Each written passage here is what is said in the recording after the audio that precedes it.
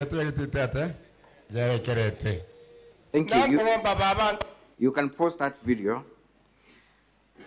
Mr. Adrian. Yes. According to your assessment of that video, and first of all confirm, the young gentleman that has been introduced into the podium and sat on that stool, who is that gentleman?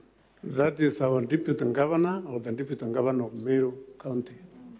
What is he told to do, or why is he being invited in front?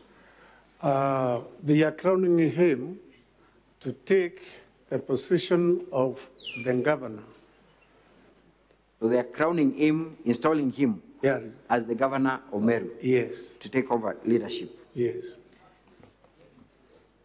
In that meeting, you are able to see other leaders in Meru? Yes.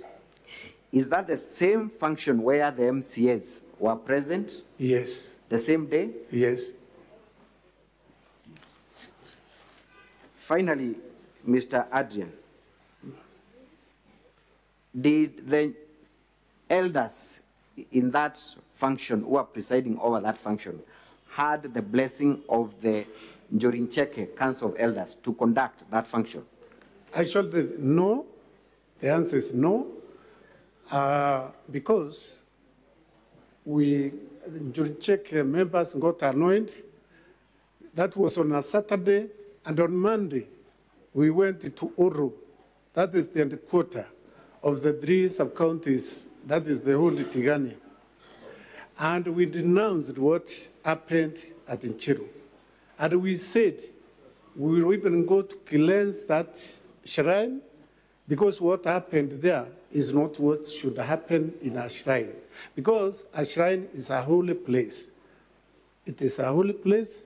Even you cannot even kill an animal there.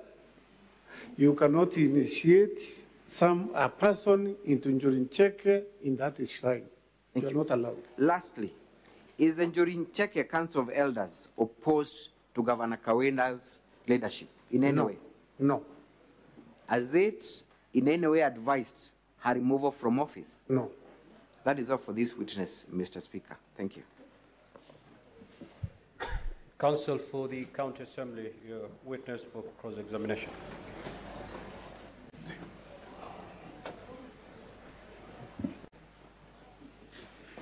Right, Honorable Speaker, my name is Maranya, Counsel for the County Assembly. I will take the witness